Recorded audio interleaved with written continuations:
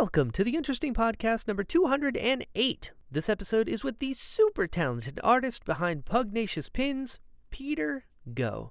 If the name wasn't a dead giveaway, you better prepare yourself for a lot of pug talk. Peter and I met at an anime convention in Pasadena last year and immediately hit it off because we're both pug parents and are absolutely obsessed. So naturally, it was only a matter of time before I had to have him on. In this episode, we talk about how he got into art, balancing art and commerce, what goes into making his enamel pins, working with Pug Nation Rescue of Los Angeles and Pug Rescue of Korea, how he recently started fostering, coming into your own as an artist, and so much more. Peter is delightful, and I am so excited for you all to get to know him. On that note, if you're listening to this on the day that it originally drops on October 27th, 2023, and you live in the Los Angeles area, check out Pug Nation LA's Pugtacular Spooktacular event this weekend at Torrance Park in Torrance, California. Peter will be there with his pugs, and they'll be raising money for the rescue. It's going to be a great time. Have some extra fun for me, because I live a little ways away from that. But in the meantime, let's just jump into this one.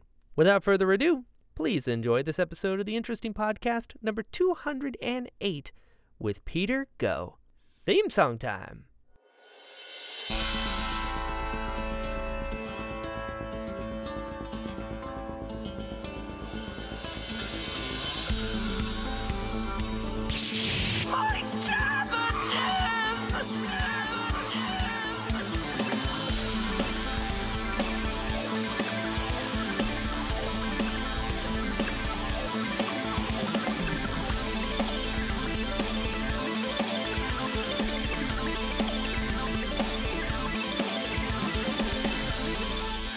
What's up, pal? Hey, how's it going? Good. How you doing? Is that Archie behind you? Yeah, he Oh was my God, as if on cue. he was enjoying some treats and a sniff mat outside. So I think he just he's going back Oh, for there you go. seconds. How old is he now? He's almost 13. Almost Wow, 13. Yeah. dude. Yeah. So he's an old man, but he's doing well. Good. How old was he when you got him? A puppy. So I got him as a puppy. So I've had him like the whole dang time. Yeah. I love that. How's your day going? Pretty good, pretty good. Well, he woke me up in the middle of the night to go to the bathroom, and it took me a while to get back to bed. So a little bit out of it since I've gotten less sleep, but overall good. Yeah. Good. It's those old man habits, right? Yep, You're not an old man if yep, you're not waking up in the middle of the night having to pee. yep. Exactly. I get it. There's no shade from me, Archie. I'll defend you. You're in California, yeah? Yep.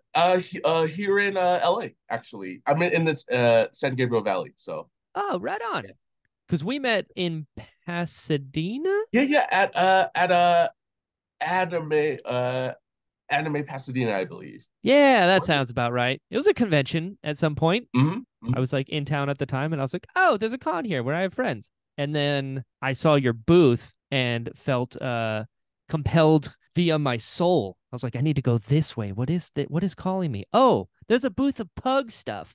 That makes sense. Are you from LA? Yeah, so I was born down here, and I actually lived most of my life up in Northern California because Oh, cool. my parents ended up moving up there. So I did almost all of my grade schooling up in Stockton, which is kind of like Gotcha. a little bit east of the Bay Area.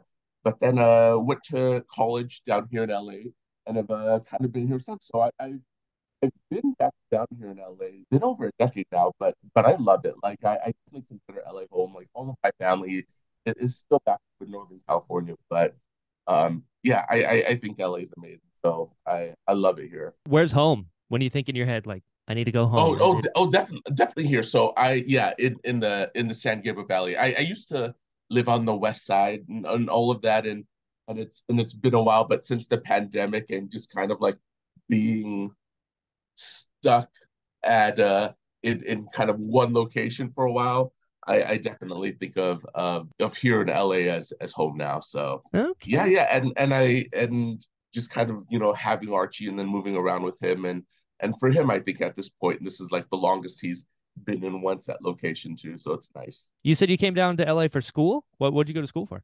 Yep. So I went to UCLA, and originally I went in as an English major, but I discovered that that was basically all uh poetry when English wasn't yet English, and that was not Oh, my thing. sure. I did not enjoy it. So I did sociology, but college was actually where I discovered theater and creative writing, and so I got to do a bunch of that while I was at UCLA, and really loved it.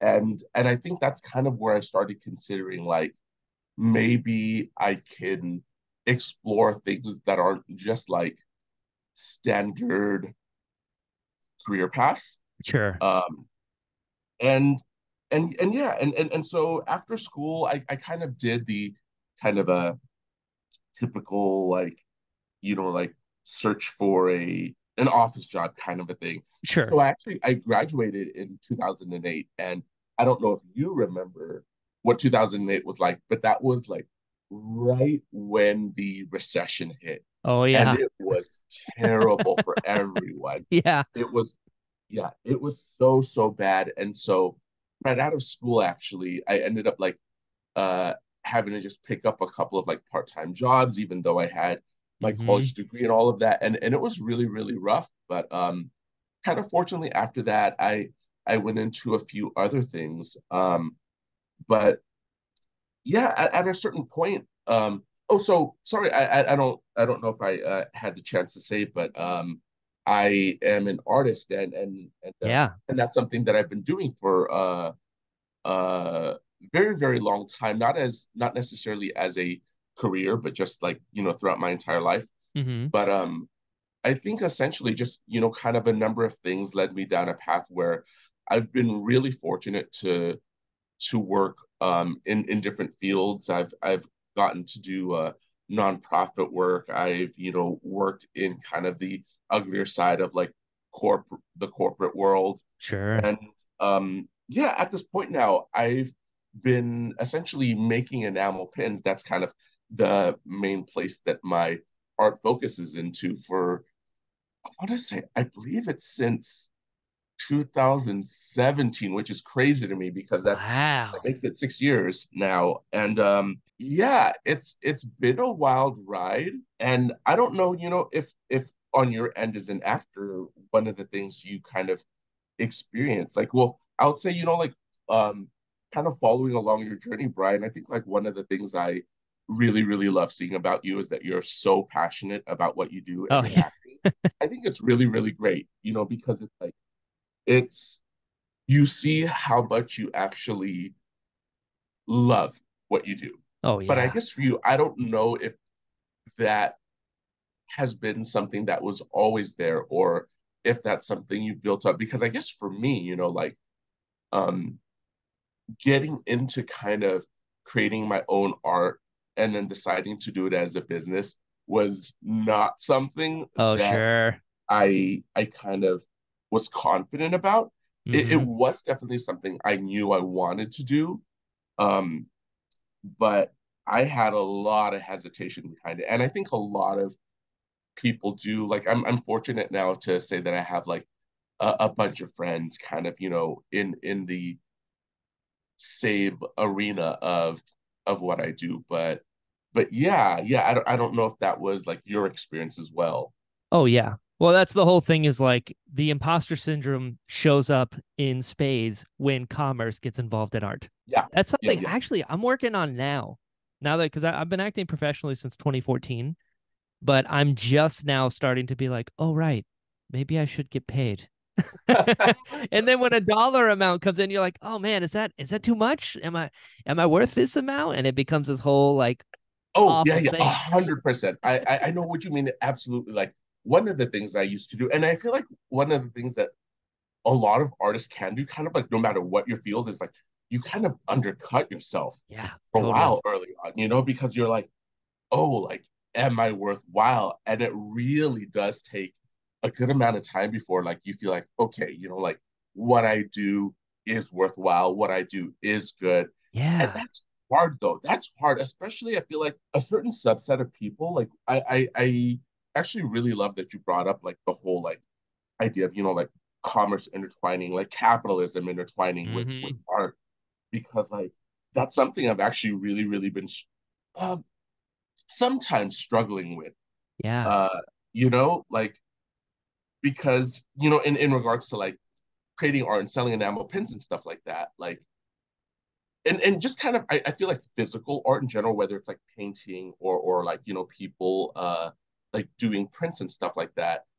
I think it is a bit different in that like okay, the way that we make money is by essentially like selling physical copies of the things Right. we. But like one of the things I never considered until I started making pins myself was like the idea of like artificial scarcity and how like there will be a Oh, lot of people who will specifically create like just a certain number of things or a limited edition, which I think is completely valid. sure. But one of the things I've always kind of recognized and known is that like I'm the most happy, even if someone doesn't pick up my art, but like I'm at like a show, an event, and someone sees my stuff and they laugh or they smile. Sure. I think for me that's just such a nice thing because like it means that they're connecting with what I make. And Yeah. and so it's like, I totally get that sometimes you might want like, oh, hey, there's only going to be one of this, there's only going to be 10 of this. Mm-hmm. But like that's kind of never been my MO. And I actually recently got to go to, I believe it was the Broad here in LA for the Keith Haring exhibit. Oh, And I'm not sure cool. if you're familiar with Keith Haring, but like he Mm-hmm. was an artist that was pretty prominent in the 70s and 80s. And one of his huge things was like, well, the whole exhibit was titled Art is for Everybody. He's the guy that Ooh. that does the kind of like they look like the like kind of like like the police chalk Oh, outlines. yeah, yeah. uh yeah. So like I didn't know a whole lot about him, but just going through the exhibit, it kind of recapped his life because unfortunately he ended up dying at a young age, but he created so much art.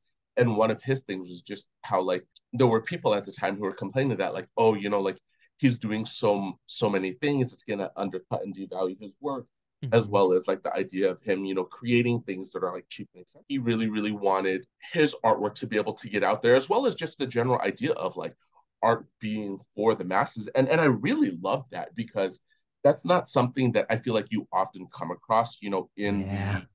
in the fine art or physical art world. With things like acting, of course, it's different because you do want what you create to like reach out to as many people as possible. Sure. You know, but yeah, I think it's such a crazy but interesting thing, and I'm so grateful just for like the people I've been able to meet and the friends I've been able to kind of get to know better through doing this. And like you're saying a bit earlier with like the idea of imposter syndrome, I feel like there's always a little bit of that there, but I'm also so glad to feel like okay, I do have a space in this world. Yeah. And I it's still something that I sometimes struggle with, but I also think that's a good thing because it keeps you Yeah. humble. I think so too. Sometimes when you might not want to be, You don't want to do the opposite when you're like, "Oh, I'm the best at this," and then it's actually terrible. You're like, "Oh no." yeah. It's much I find most of the best people that I know have a little bit of imposter syndrome, which is what keeps you open to learning and like, "All right, they can be better," and like, "Let's collaborate," as opposed to, "I'm the best at this. Give me a lot of money." You're like, okay. It makes me like you a little less, gonna be honest. Yeah. I think, I'm glad you say that because just one of my big things also, just even outside of art, is that like I absolutely think that we can always keep on learning and growing. Yes. Not necessarily in like that standard video game way of Totally. leveling up. Like when you meet a friend that you haven't seen in a long time and you kind of seen that like they've grown even in small ways, I think that's just such like a nice, fantastic thing. Yeah.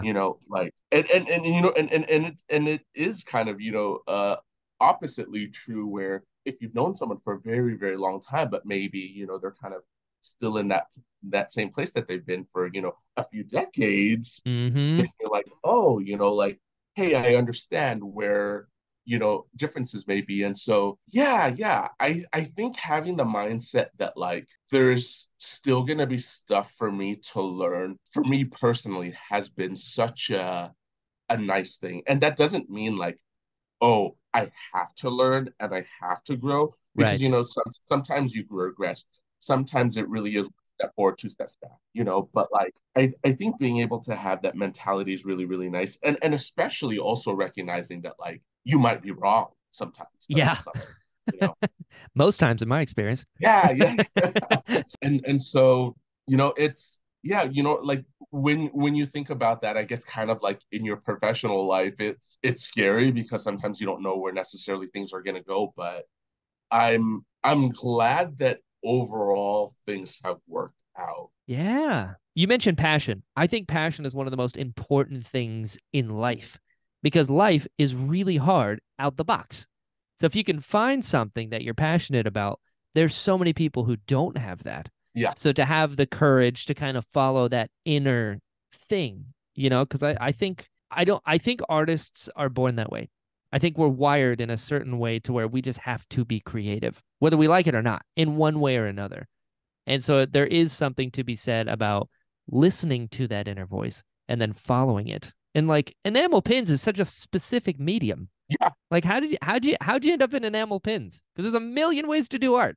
Yeah. No, that's a very, very good question. And so I've always been the kind of person that has had trouble just kind of sticking with one thing. Uh-huh. Like, I've always kind of just doodled and drawn growing up, even as a kid. And Okay. that's something I think that is easier to stick with just because, having a pencil and paper when you're at school, that's always there. Sure. But like in the past, like I've done painting, I've done Oh, woodworking, like wood burning, even whittling and things like that. dude. And just I mean, but the thing is, I've never done any of those things professionally. It was just like I love the idea of trying something new and kind of discovering if you might love something. And of course, as you do different things, like I'm sure you with martial arts, you discover like, oh, like to actually get really, really good, you do have to spend a good chunk of time doing something.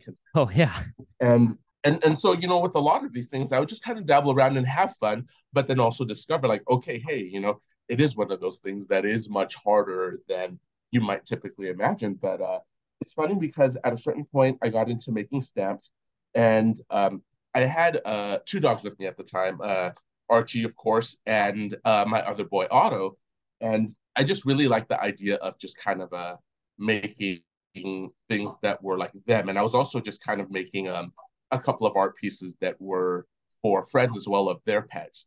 And Cool. from there, I don't know what it was specifically about enamel pins, but I just really like the idea of like Archie and Otto as a pin. And Yeah. so like I'd seen them as like, like if you go to like Disneyland or whatever, you like they always make like little collectibles and stuff like that. Mm-hmm. But it was right around that time, like I think in 2017, where um just kind of access to be able to like create things on your own kind of became more widely available. Like the kind of like indie enamel pin scene actually really started not growing until about like the mid uh 2010s, like maybe around 2014, 2015. Mm-hmm. um like of course with Disney collectors and things like that, that's been around for decades, but like Sure. really people kind of making their own stuff started to get bigger and bigger. And so I decided to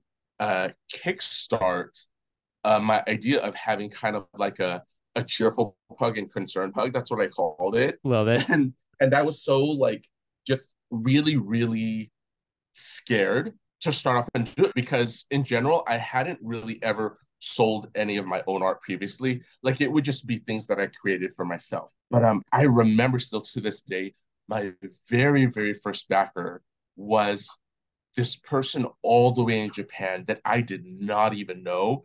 And Wow. that moved me so much because I was just like, oh my gosh, like this person doesn't know me. They are halfway across the world, but they liked what I was making enough. And at the time, it was just kind of like sample drawings because when you create enamel pins and things like that, there are like there are like certain amounts that you have to make, and so it can be kind of an investment to get things started. But I was so just like moved that at the idea that even a single person was interested, because I was like I mean I don't know if it's the same for you, but it's like sometimes when friends say nice things Oh about your yeah. craft, you're like, Oh of yeah. course it's nice, like of Yeah. course it's nice, but like you're like, okay, how much of it is you saying that thing because you know me and Yes. you're being nice versus like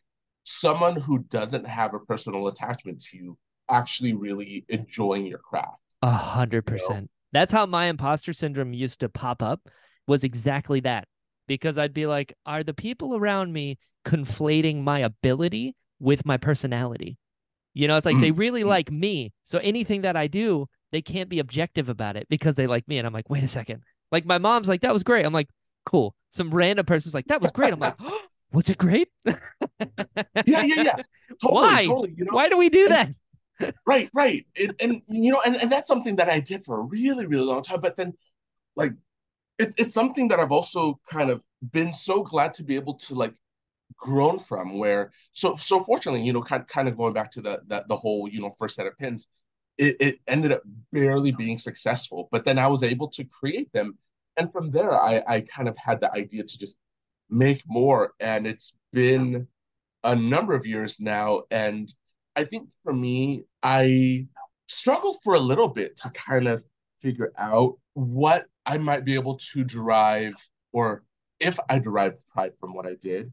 And Sure. and and just kind of like, I think for me, a lot of the struggle with that just kind of has to do with being Asian American. It's one of those things where you shouldn't be prideful and boastful. And so even when you do well, don't pat yourself on the back. And so that's Sure. something I struggled with for a really, really long time. But one of the things that I've been so, so glad to do and proud to do is kind of give back. Like when I was in grade school, I did a bunch of community service. Like my friends and I were part of a key club in high school, and I'm not sure if like your high school like had one, Mm-hmm. but it's just like that community service group, and we were Yep. really, really into it. And I remember back then, I was like, oh, I hope that when I'm an adult, I still do community service or give back. And so of course, life kind of takes you by, and like Mm-hmm. throughout so much of my life, I didn't necessarily have the chance to do things. And of course, it's like for so many people, we're trying to just kind of make it by as artists, and so you don't necessarily have the financial Mm-hmm. ability to like just like say like, hey, I would love to like support all of these things. But through doing the pins, like one of the big things that I do that I personally love so much is a lot of pug Yeah. designs I love because it.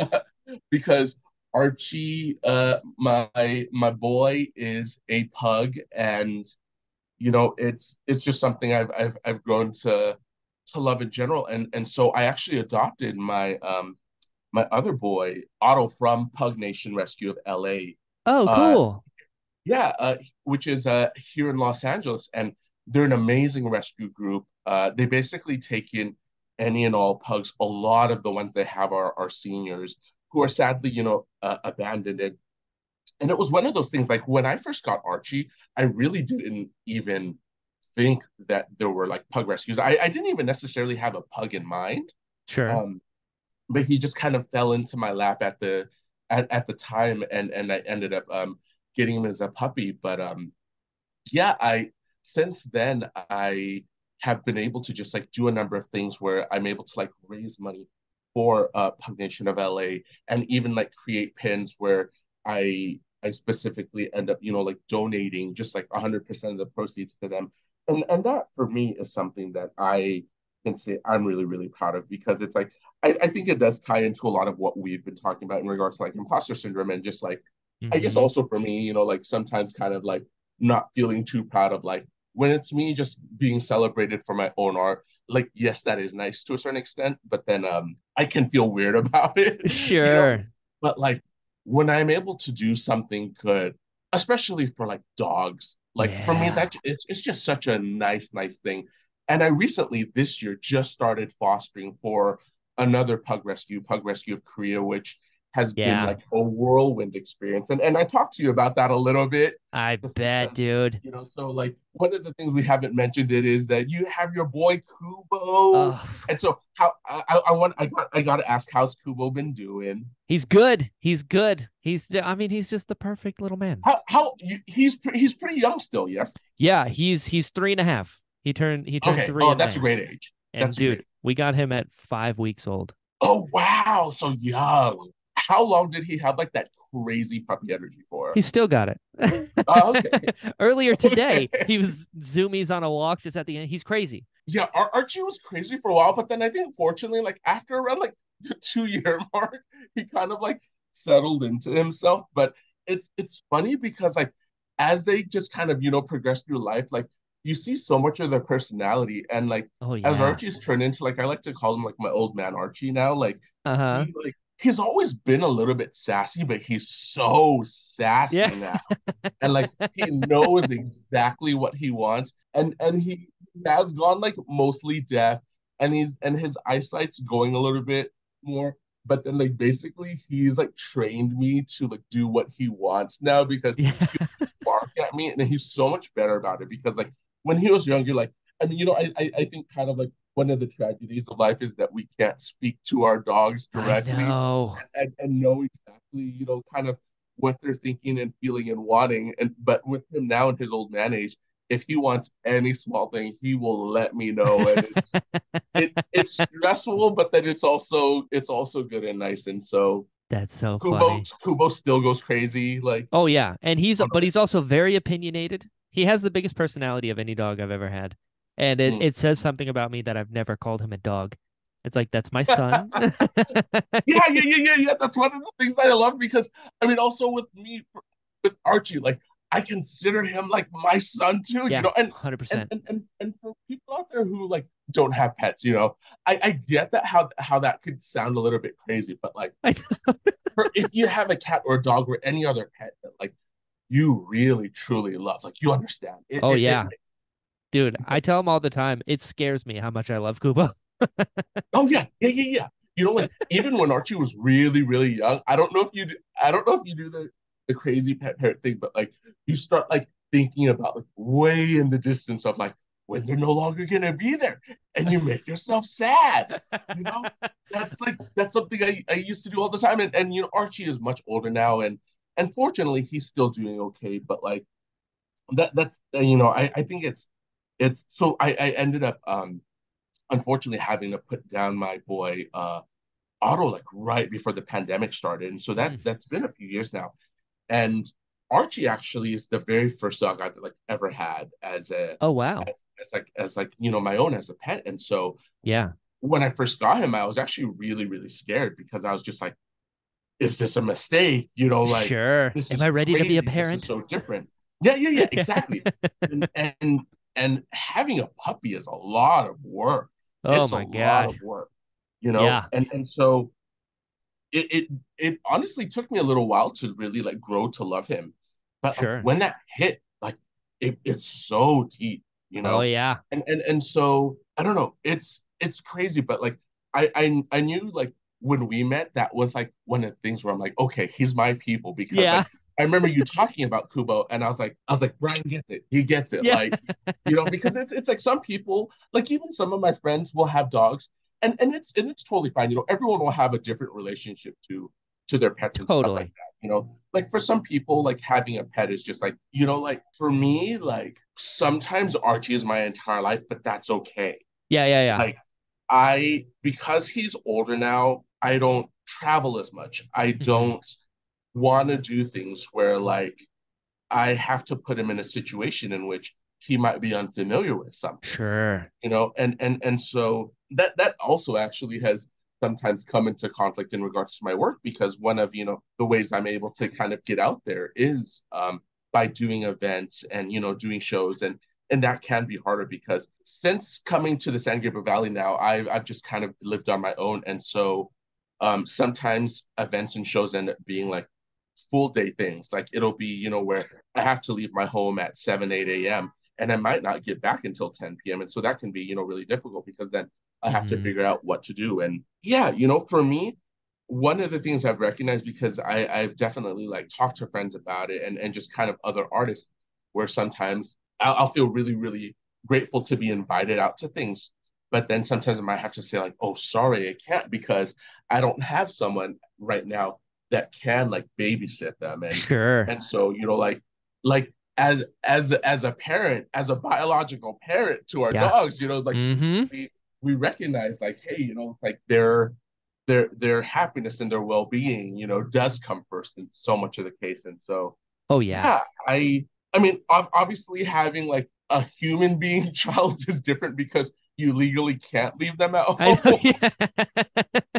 There are different laws, but that's the only difference. Yeah, right. I'm sure there are parents out there that would be leaving their toddler at home if they could Right. legally, Yeah. but I guess at least that's the benefit we have. But then there are so many things that are it's for me been the greatest joy of my life, Oh just kind yeah. of having Archie there. And with Kuba, like I mean, like you still have such a long ways to go, but I love seeing that and hearing that for you, you Oh know. yeah. Dude, I got lucky. I got one of those pugs that live forever.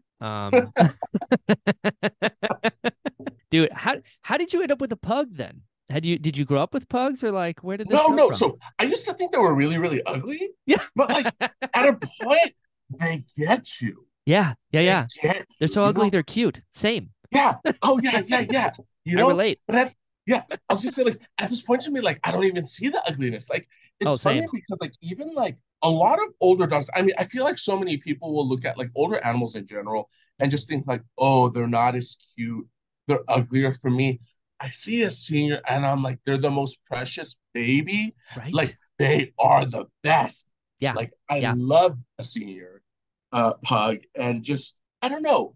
It's, I honestly don't know what it. I mean, so I know my like obsession came after I got Archie, Sure. but I think just kind of Archie coming about fell into it. Like I guess one of the things for me criteria wise was that like I knew that like of course like bigger dogs are fantastic. Like Mm-hmm. I love labs, I love other kinds of dogs, but the bigger the dog, a lot of times the more energy they have, and Totally. and the more the more stimulation they might need. And so Mm-hmm. one of the things with pugs that can sometimes be a lie is that they can be lap dogs. And so with Archie, he was crazy for so long, and so he did Yeah. require a lot of stimulation. And I think that's one of the things that surprised people too, is that like it's like they might end up kind of coming across a dog, or may or and just kind of have that Kubo experience of Uh-huh. energy all the time. Yep. I find that there's two varieties of pugs. There's the ones that are just loafs. They just hang out and are cool just to sleep all day. And then there's ones that are crazy. Kubo's Yeah, crazy, which yeah. I kind of love. I gotta be honest. It's like even when he's in like some insane mood, we're like, what are you doing, dude? It's like he's even got a crazy look in his eye. You're like, oh, why? I'm just obsessed with you. Every time I walk into a room and I just look at him, I just melt. I can't help it.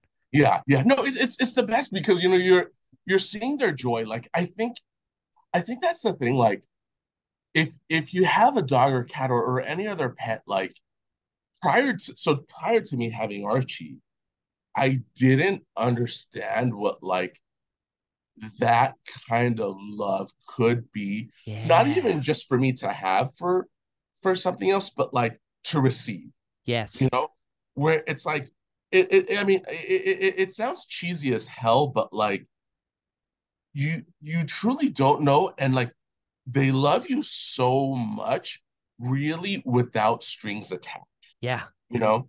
And Unconditional. that's something that you don't get from people, and in a lot of cases rightfully so, because if Mm-hmm. people treat you like crap, maybe you shouldn't love them Right. with all your heart. Right. Like boundaries are good, but dogs will, Yeah. and that is both the wonderful and sad thing about them. But yeah, I'm the pandemic sucked for a lot of people, and it really sucked for me early on too, just because like Mm-hmm. I live by myself. So it was just me, and especially because I had just lost Otto. So it was just me and Archie, and Yeah. I love Archie to death. But Otto was the one that was more like emotionally in tune and more empathetic with Sure. Archie. Like if you're upset, sometimes he's like, whatever. And Right. so it was You'll harder. get over it. Yeah, but like I mean, he's definitely a sweet boy, and like and he's there for me, but he's not like when sometimes you hear about like like people's pets being just really emotionally in tune with how they are. That's not him, which is Right. okay. But That's Kubo and his mama. like one of the things that I really wanted to start doing, like I mentioned a bit earlier, was fostering. And so Yeah. I had actually thought about adopting after losing Otto for a while, just because for me, the fear of like Archie is older now. Yeah. I am at this point where I'm like, I know I don't necessarily want to be without a dog. Sure. Like, I feel like loss of a pet is something that's so insanely tragic because Mhm. like that's not something where like if you're not a pet owner, you generally experience. Like Yeah. parents generally don't lose their children. Yeah, it's You know? true. Like that's just kind of a given. Of course, it's like sometimes it happens and that's just Sure. like a tragedy that no one can ever explain. But like when we bring, like Mm. a dog into our lives, a cat into our lives, we go in knowing that, like, hey, they're not Yeah. gonna be there forever. But like for me, it was a really big struggle. Like I'll definitely say, like when I lost my boy Otto, that was like the biggest heartbreak I had ever had, like the most sorrow I had ever experienced. But like I'm always gonna miss. That'll always be there.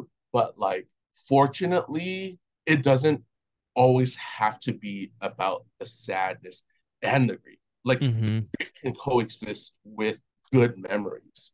And Yeah. it's nice that with time that happens because, like again, Archie's 13.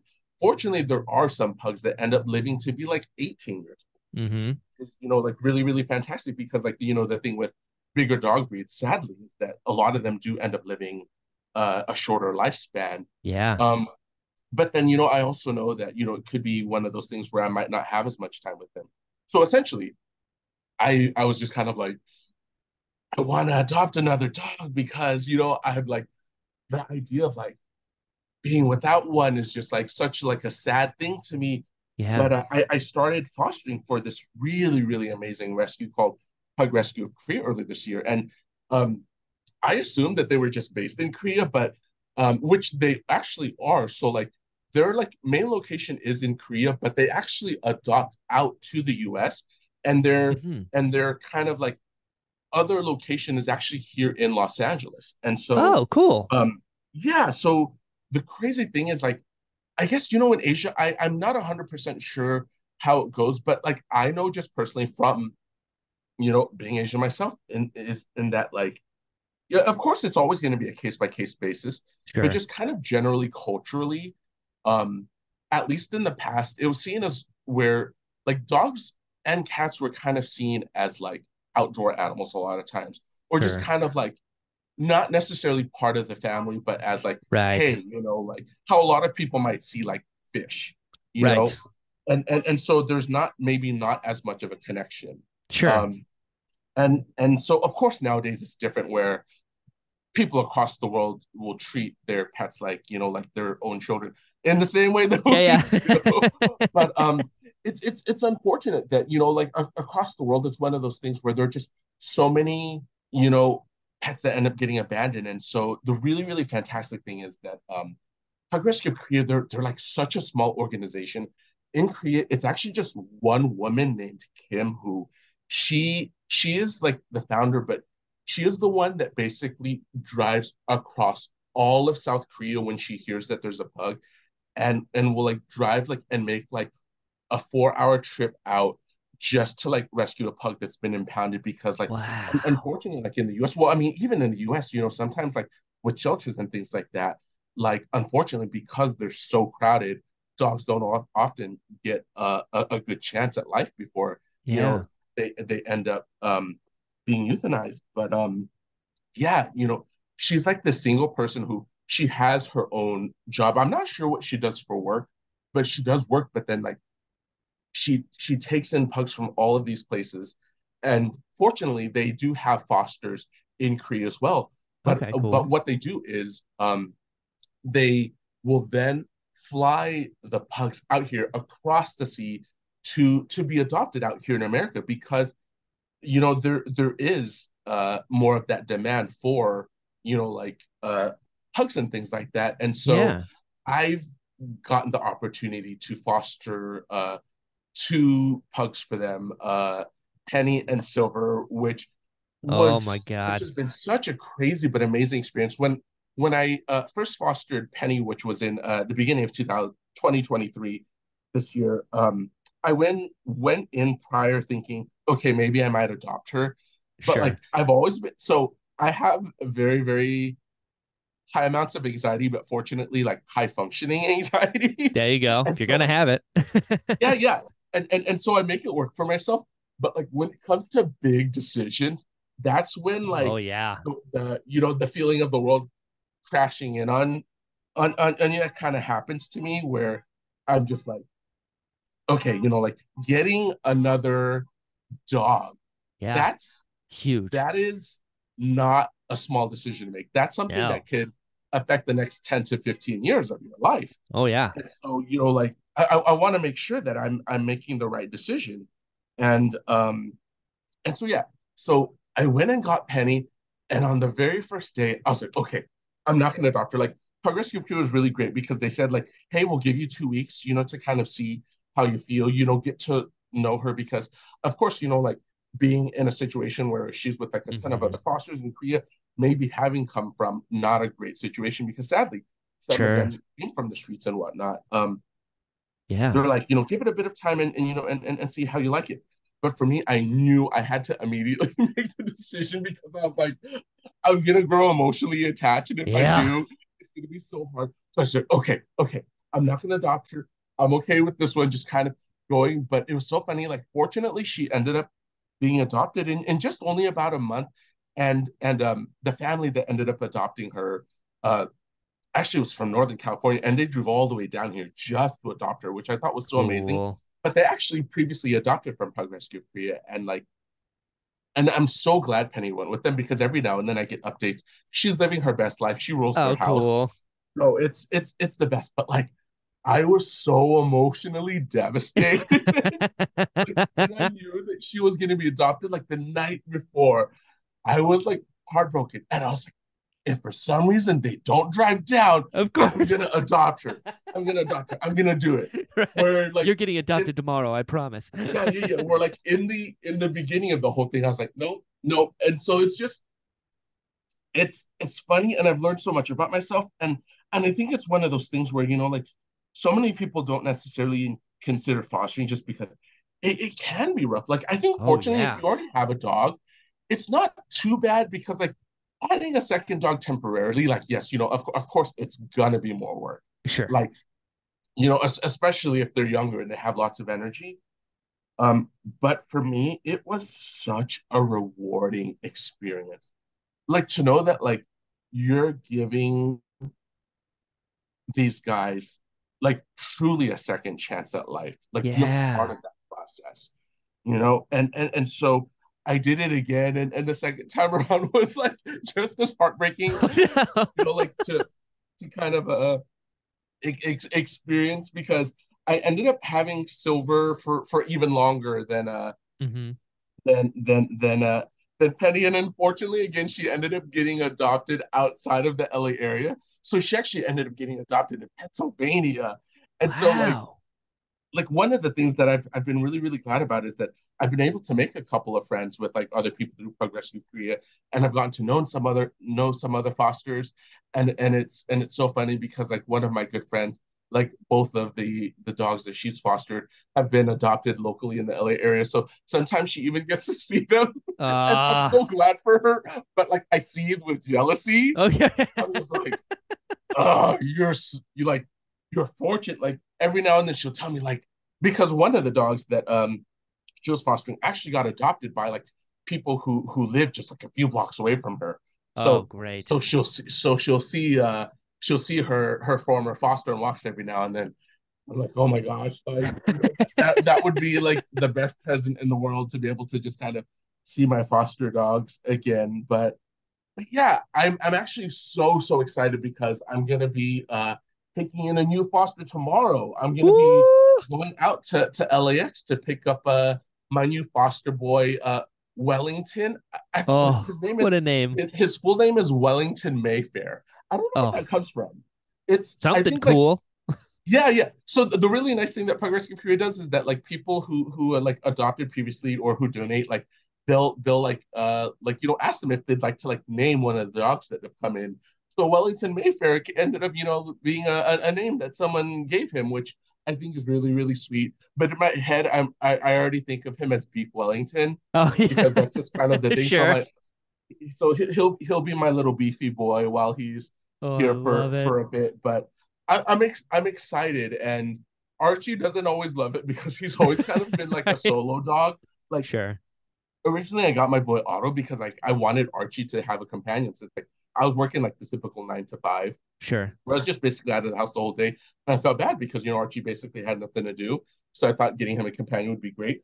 But then both he and Otto just wanted my attention. They didn't really care for each other's. Fortunately, they got along well. But yeah, Archie is very, very used to kind of being his own solo dog. But I am fortunate that he allows for Sure. visitors, and I'm really, really excited. I think for me, like one of the things like I just super encourage people to do if they have the opportunity, because of course, like not everyone does, but like if you end up being in a place where you get to foster, it's really, I think for me, it's the most satisfying and worthwhile thing that I've gotten to do this year. Yeah. Like Talk about giving just back.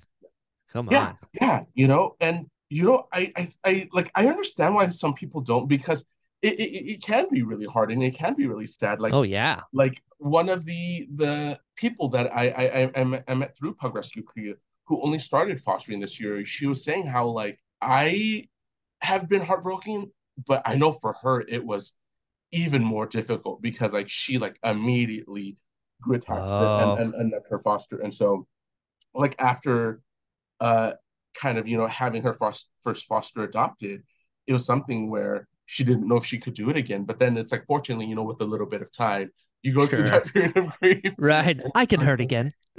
yeah, I can do it again because it's like for some pet parents. So you said so. It sounds like you've had dogs Oh yeah. Whole for. life. Oh, nice, nice. Yeah. Okay, so Never had a pug though. unfortunately, it's one of those things where you've gone through, Oh yeah. like loss, and Oof. I guess I don't know how that experience was for you, or like if it's just Oof. something that like Devastating. I'm mm, I've always been emotional since becoming an actor. It got way worse. mm, I mm, was like, I need to mm-hmm, access these full time. It's like, oh no. But it's mm-hmm. you can just tell dog people, and I'm for sure a dog person. Like I do like people a lot, but dogs, I love every dog. Yeah, People, I yeah, yeah, like yeah, most yeah. people. Dogs, I will give my life for any of them. It's something about pugs, right? Pug people, Oh, like it's so specific. Like other dogs, like sure, yeah, like there's German Shepherd people, like Golden Retriever, I guess is close. There's definitely a community around Golden Retrievers, but pugs are something else. I've not seen any yeah. other breed that It's has that level of like personality type or I don't know what it is, but it's like pug yeah. people are I pug think people, no, absolutely. It's right? funny because like prior to getting Archie, I didn't really know anything about all of that.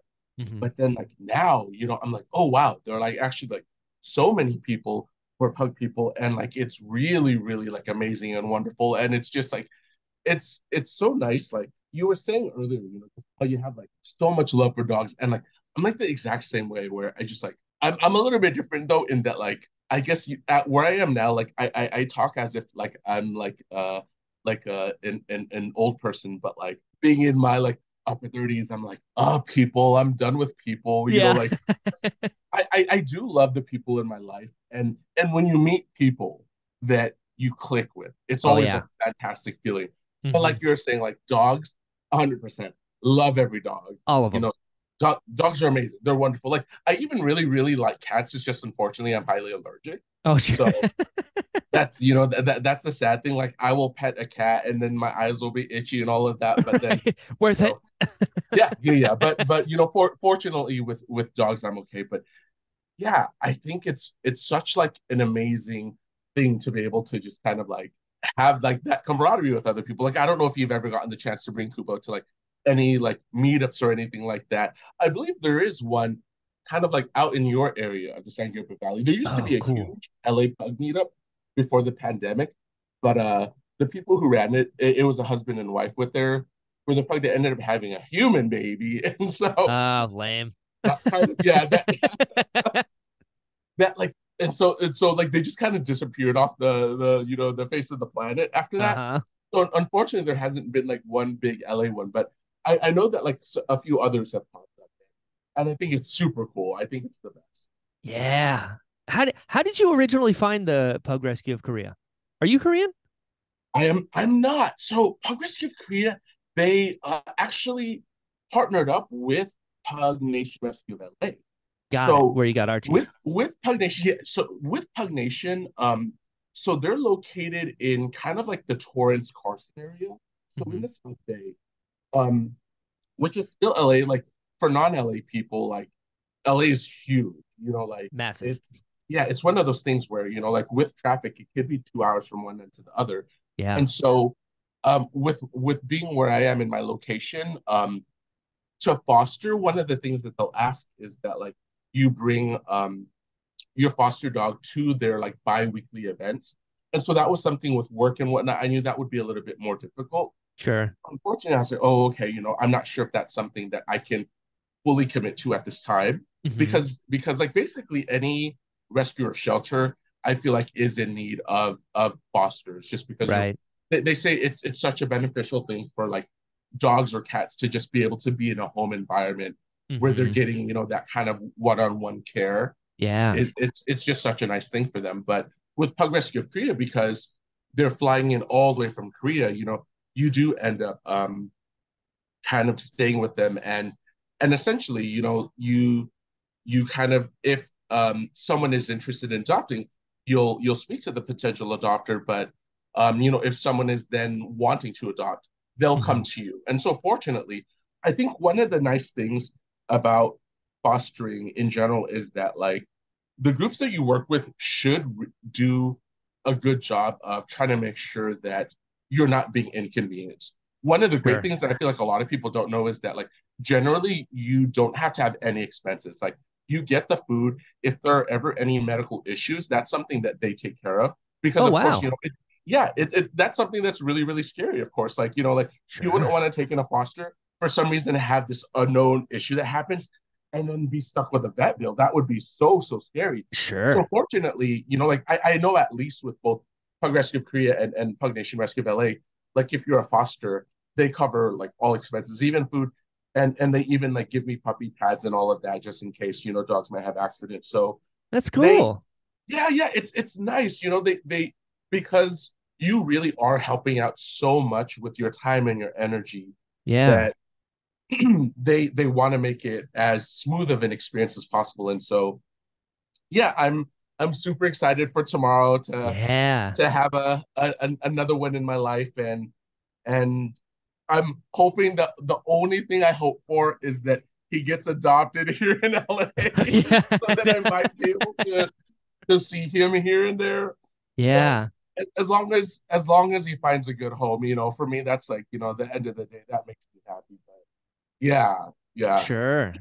I do love that the Pugnacious Pins. Also, did pug come first or did pugnacious the word come first? What do you think? From an English Oh, standpoint. that's a very good question. And you're one of the first people I've met that has actually known because I actually didn't know that it was a real word. Oh.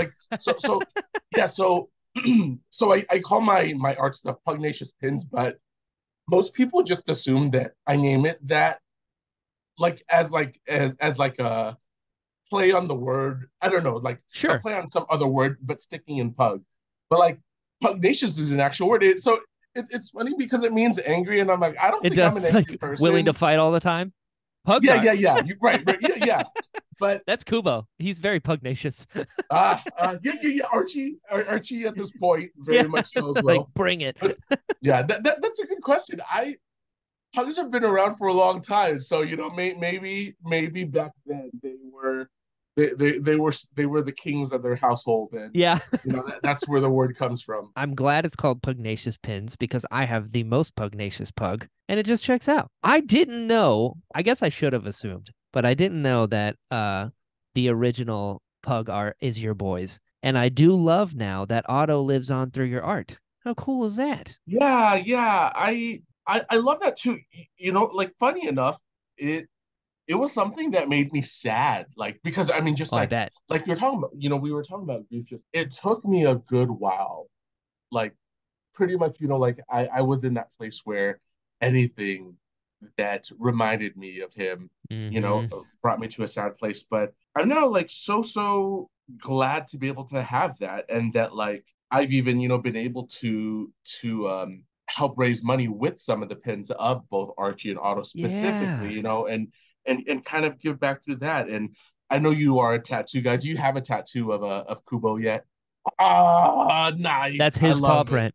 It took 18 tries to get because it was one of Oh, those to like get the it was one of to those get the pressure ink pads. He'd always like pull his arm back. I'm like, Kubo, I'm trying to get your paw tattooed on my leg. Help me help you. And he just wasn't That's having so it. funny because like one of the things that I remember seeing once that I love the idea of was like someone using their dog's paw prints to uh like it was this like really like nice looking thing where it looked like irises, I think, where like if you like do like a couple different colors and then you do the paw prints and then like you kind of like can use whatever to make like the stems. I was like, oh, that's so nice, but I was like, oh, I could never do that with Archie. Like I mean, I'm sure one of the things you have issues with, I feel like a 99% certain thing with pugs where it's they do not want their nails trimmed. Like Mm-hmm. they will scream and fight you to the death. Oh yeah, I jujitsu hold him. Well, Yeah, yeah, yeah, yeah, yeah. Yeah, I used to have to like wrestling hold like yeah. my voice to be able to do it. But yeah, so paws are like a no-go for a lot of It took forever. And I was like, Kubo. And then I took the actual card into my tattoo artist and I was like, this right here. And he's like, all right. Did like a whole scan so it's like proportionate. It's like it's his paw. Oh, that's awesome. I love that. Like I so I don't have any tattoos yet because like one of the things I've always known about myself is that like if I get one, I want to be able to get it of something that I know I'm gonna love even like 20, 30 years from now. Because like Sure. I'm so like again, it's one of those things where it's like when it comes to like permanent decisions, Oh yeah. the anxiety comes in. So Sure. like I can't just get like when I was a kid, I liked Care Bears. I don't like Care Bears as much now, like at a certain point, I really love Game of Thrones. Don't feel that way necessarily about it now, So it's like, okay, I didn't know for a long time what I would get, but like I absolutely would get tattoos of like Archie and Otto.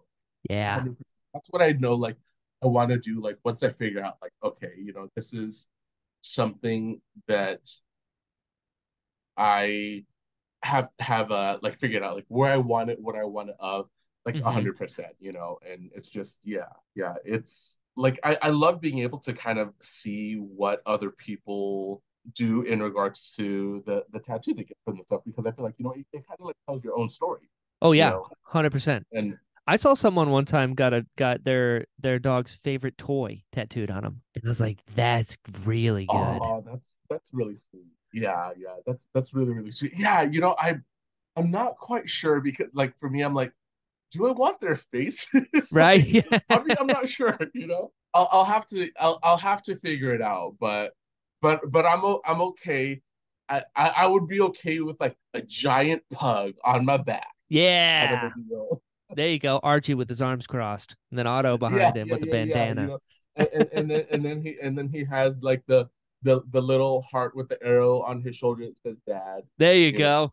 Just pug life underneath. Yeah, yeah.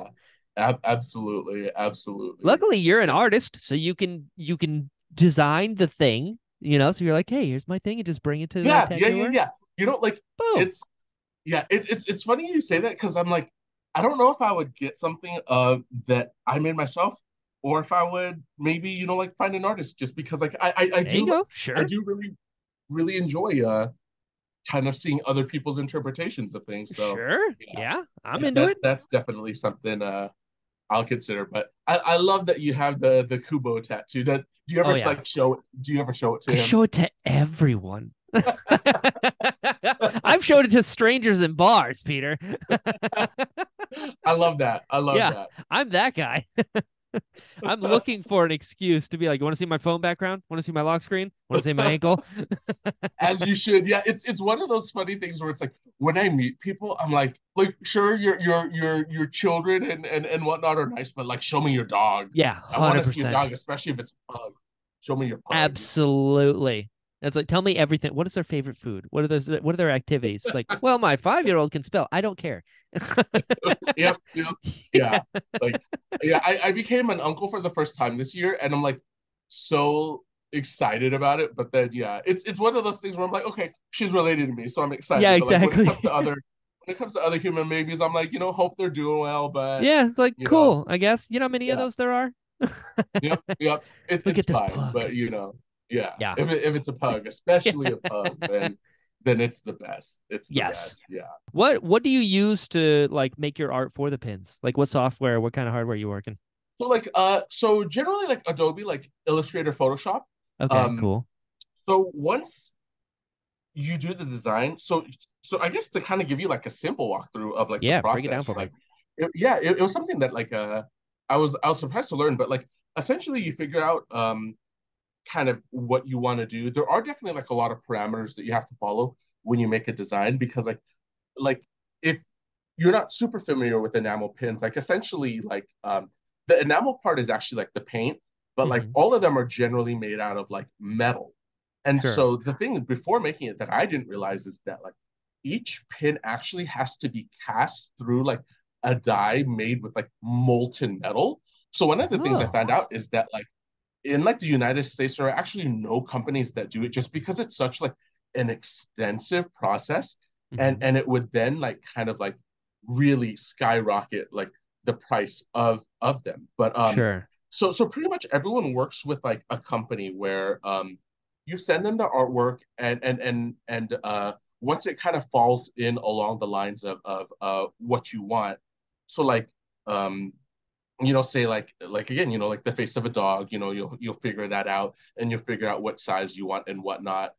Then yeah, from there, like a lot of that ends up being taken care of, like on the other side of things with the company where like they literally have to create like a unique mold for each design you have, and then it gets like die casted with molten metal, and then it goes through like a few steps of like of just like dipping and painting and shaving, and so it's like this really really crazy process that I really respect because in a lot of cases also they end up being hand painted where like Whoa. each of the little crevices end up getting filled. Like now they do have like some machines that kind of automate and do that, but a lot Hmm. of it is still like hand done. And then so from there, when it gets back, we quality check it and then you put it on the cards and all of that. But like one of the things I do like is that it's a collaborative process. And unfortunately, sometimes it's like you do have mistakes here and there because of that. But Sure. yeah, like I think the both the fun but scary thing about it is it's like with certain art forms, especially ones that have kind of come into prominence more recently, you just don't necessarily know how long they may stick around. Sure. Fortunately, it's been something that's been going for a while, but I think I feel so fortunate that like even outside of the art stuff, that like I have been able to find like a community of people of pug Sure. lovers who who like what I do, and it's funny because it's like I I would have really really hesitated to say that a few years ago of like even the idea of like do people like what I do, but Yeah. I'm glad that I feel like I've grown along the way. Like you've been acting now, so you said 2015, right? Yeah, So 2014 I started. Yeah. 2014. So you're Been a almost while. at the 10-year mark, you Yeah. know? Oof, the overnight And and success is and coming. yeah, and so like, I'm sure for you, like kind of your mentality about what you do must have like really, really kind of changed and grown. Oh yeah. And you have to come I feel like you have to come into your own as an artist because I remember talking to my wife about that where I would have this like, am I good at this? Like, can I do this? And then I distinctly remember a moment where I was like, I've been doing this for 9 years professionally. I better be good at it. It's like if I'm not good after this many years into it, I need to pivot. Yeah, You know, yeah. there is a an ownership of your craft, I think, that you kind of have to reach that next level in your journey as an artist.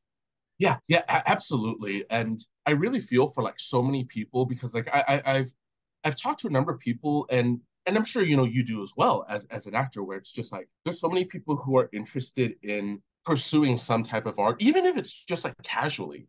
Oh yeah. But like that first step is like such a scary one to make.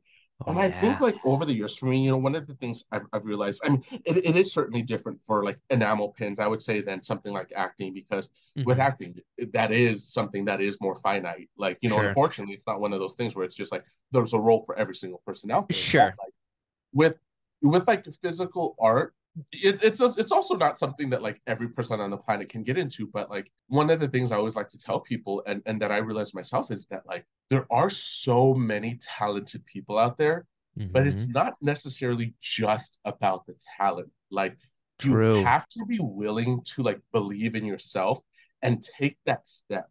You know, Yeah. it's really that first step of putting yourself out there, realizing you're going to make some mistakes. You're going to suck a little bit. That's Hmm. okay. You know, I think Yeah. for me, that was really one of the hardest parts because it's just like, again, growing up like Asian American, like you're not afforded the, Hmm. uh, you know, the opportunity to make mistakes. You just always have to be good.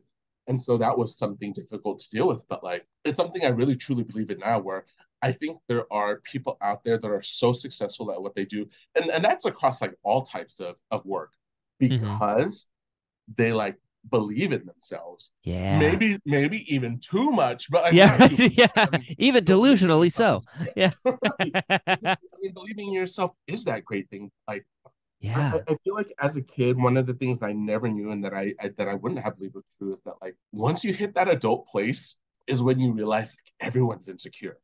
You know, Yeah. everyone has insecurity. It's just like a lot of people are good at hiding it, you know, Hmm. but it's like when that clicks, you're like, oh, okay. We're all to a certain extent kind of faking it till we make it, Totally. you know? And Totally. so I think it can be a good thing to have that imposter syndrome because like you were saying earlier, you know, it keeps you humble. It Yeah. keeps you humble. And I think it's about building up that good balance, you know, whether it's, you know, whether you're an actor or whether you're, you know, someone that works in teaching or Hmm. you know, an office job, hopefully not a doctor, be really confident Yeah, about that, right. you know, but yeah, I'm I'm glad that with like a lot of time and just, you know, thinking it through and working on myself, I feel like I've come to this place where I know I'm not perfect, but perfect is not the goal to begin with. You know, Yeah. just kind of like improvement. Even if it's just a bit of improvement over a period of time, that's Hmm. still a nice thing. You Yeah, know, I agree. that's a nice thing. So, yeah. Is there a design or a pin or something that you've made that you're like particularly proud of? Oh man, you know, that's a really good question. And every now and then I get asked that. And it's funny because like I guess for me it's weird because like in their own way, like I mean, so I've done like well over 100 different designs at this point. Not every single one of them do I like love with the passion, but like so many of them, I'm like when I create them, I love them. But Yeah. then like I think for me, you know, it kind of ebbs and flows. The ones that kind of are closest to my heart surprisingly, are the pug ones, you know, because like they're the ones that just like they make me smile. It makes me happy when other people connect with them. Like, of course, with other designs, you know, it's it's it's something that I don't take for granted. I feel like one of the things that is severely underrated is just kind of people keeping gratitude in mind, not even just in Yeah. a personal sense, but for other people, you know, because then like I feel like that's what really helps you to remember what's working for you, you Yeah. know. Like I think for me, one of the things that I was struggling with during the pandemic was like, okay, how much do I want to grow? Like I have some friends doing the same thing that I'm doing that Hmm. are pretty wildly successful, and I'm glad for them. And Yeah. you know, and it was like, do I want to be there too? And you know, for me, recognizing like I am fortunate in doing what I do because it does give me the time to give Archie my energy and attention and time while still, getting to do other things. It's absolutely work, and some days and some events are grueling, Mm-hmm. and I'll finish them and just be really, really drained. But at the end of the day, I think like just recognizing that like, hey, this person showed interest in something I created, Yeah. that in itself is like a really, really nice thing. Like I don't often think about like, that first person who ever like backed, the two pins of Arginato, but like when I do, like I still remember that feeling of like, this is crazy. Yeah. Like I can't believe someone likes this enough to want to, pick it up and support it. And so, I think for me that's something that I hope I don't lose sight of. And I think just, in general, like I know that, that's not something that everyone has. Like, unfortunately not everyone enjoys their work. I Right. think I think, you're really, really lucky if you're in a place where there's something you can be excited about with what you do. Like, Yeah. That's the you know, goal. yeah, yeah, yeah, yeah, Yeah. absolutely. And so, yeah, I'm glad I I have that. And that definitely takes time to figure out. But yeah. I bet. Do you have any advice for anyone who wants to like get into the pen game, or like any pitfalls to avoid? Save you some Oh time. yeah, absolutely. So I've definitely spoken to like a number of people who are kind of newer and getting into things. So I've been around for quite a while now, and I've seen people come and go I because, bet. again, unfortunately, for a number of people, it might not be something that ends up being kind of viable Sure. as a full-time career. And some people do make it work, fortunately. I think one of the biggest things that's really, really tricky, especially for me myself, that I still have a lot of work to do, is that when you're an artist, especially an artist that's like selling physical media, Hmm. so much of what you do and how you are able to succeed just comes down to marketing. Like I'm actually someone who Sure. does not love social media. Same. I Yeah, like I have my page on Instagram, to promote my art and whatnot, but Hmm. I actually don't even have my own personal page. I had a page for Archie Auto, but like, even when I use Instagram now, generally I'm just following other people's pugs. I'm like, Yeah. I want to see pictures of your pugs. I don't really Yeah. care about too much else. But like at the end Same. of the day, I truly believe that like people, even without insane amounts of talent, should be able to share what they're passionate about. Like Agreed. if you're someone that's an artist and you're not the best, because I certainly don't consider myself the best, I think I'm at this place now where I've done it for so many years where I recognize that what I do is good because I also put so much care into what I do. I can be a perfectionist, Hmm. and that's something that I think works well for me in regards to making pins. But I also believe that it's okay, like, if you're someone who hasn't done a ton of art, if you're interested in doing it. But I think, it then does cross that line into like, I'm sure for you as an actor, like giving advice to someone who wants to get into acting just for fun, Oh yeah. doing a small thing versus like as a career. Those are Very two different very, very conversations. different things. Yeah. Yeah. And so like I would say, really as a career, if you're getting into it, being able to market yourself is that huge thing because one of the things I've recognized is there's a niche for almost everything.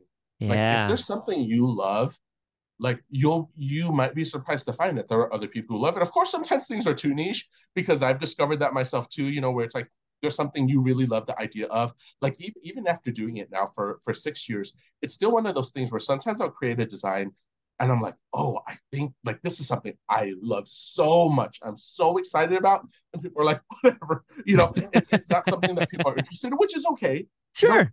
And then other times there's something where I'm like, oh, I kind of like this. I don't know if it's necessarily going to be something other people enjoy, and then people love it, and that's a nice surprise. But like at the end of the day, it's still, I think for me, one and and I think something for everyone to recognize is just like it's also good to have separation of like what you do versus who you are.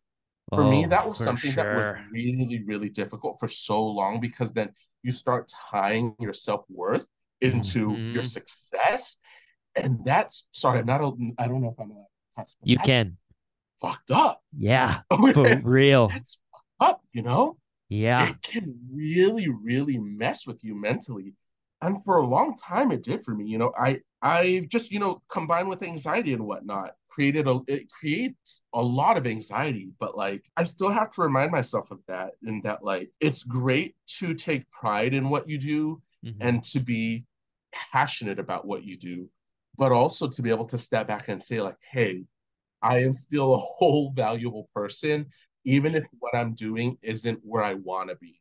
And for myself, that's not something that I can always remember, but like Right. it's something for me to work on, that, that I'm glad is at least kind of there for me to kind of touch base with.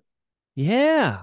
I think that is genius advice because that's something a lot of people fall into. It's like that's what you do, that's not who you are. Yep. That's why a lot of times when I have a lot of actors on my show just because I'm an actor and I love to talk shop, Yeah, yeah. and like steal all of their secrets. It's like, how do you do that? Okay, yeah, I'm writing that down. But at the same time, if somebody is just an actor and that's all they've done, I usually am not as interested. I'm like, Mm, who are mhm. you as a person? Like that's Yeah, kind of yeah. the fun for me. I love your art, but who's Peter? And like that's what I'm here for. Yeah, I appreciate that. And I feel like, just kind of in general, one of the things that's so funny is that, kind of like out in the world and in society, when you meet people, that's just that first thing, like, oh, what do you do? Which, Uh-huh. which makes sense. Sure. But like, because, for so many of us, we spend so much of our time with Mm-hmm. work. Yep. But like you're saying, I feel the same, where I think it's like being able to really get to know that person and see what makes them excited, what it is that they love, and what they connect with is Yeah. that really nice end of things. Agreed. And like real connection between two people. And there's nothing that connects people better than pugs. It's like a drug. That's why it rhymes. Yeah, yeah, yeah. Absolutely, absolutely, 100%. We need to bottle up that corn chip aroma that they have, and just like that's the new hustle.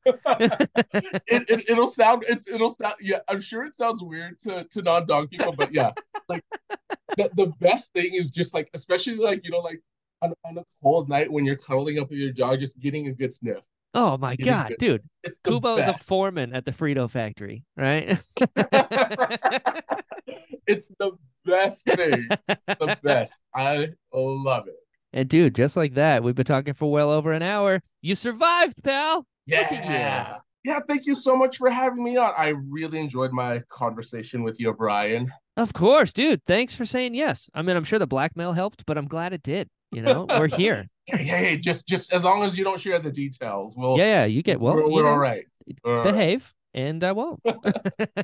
I'll be sure. I'll be sure to send Kubo the list of things he asked for. There you go. Good, good, good. I'm glad that was said on record. Yeah. I Please give Kubo a big hug for me. will, dude. Same for Archie. Now, before I release you back into the wild, though, I gotta ask: where can people find you online? Where can they find your stuff? Talk to me. Oh yes, thank you for asking. So my Instagram is kind of my, I guess, my general main way of kind of being out in the world and the internet, and I'm at pugnacious.pins, and my website is just pugnaciousPins.com, which is where I have all of my stuff. But I'm really excited. So one of my favorite events of the year is coming up. It's Pug Nation's annual Pugtacular Spooktacular. So they're having a big old Halloween event on the last weekend of October, where they're Amazing. raising money for themselves. Ryan, if you guys are not doing anything, you have got to come out. It is so fun. There's like a huge pug costume contest where they have What? multiple categories. People come up with the best things, but I'm gonna be there with my own stuff and also raising money to give back to Pug Nation. It's a super fun event. Like it's my Oh, favorite thing that I do of the year. And then also the following weekend after that, the first weekend in November, Pug Rescue of Korea is actually having their big anniversary event where I'm gonna be bringing my beef Wellington boy over to the event, oh, and just kind of getting to meet all of the other like just supporters and fosters and adopters and things like that. But I would be so happy if any extra people came out just to support them and check it out. It's super super fun. please do also, if you get a chance, or if you're interested, check out both Pug Nation and Pug Rescue of Korea. Both of their Instagrams. Pug Rescue of Korea is just Pug Rescue of Korea. Pug Nation is Pug Nation LA. And they're wonderful, wonderful organizations. And yeah. I love it. And